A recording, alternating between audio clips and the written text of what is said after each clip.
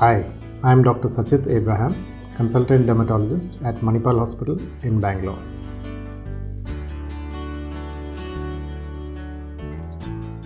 One of the most important things is to treat acne at the right time and tell the patient not to keep squeezing and meddling with the pimples.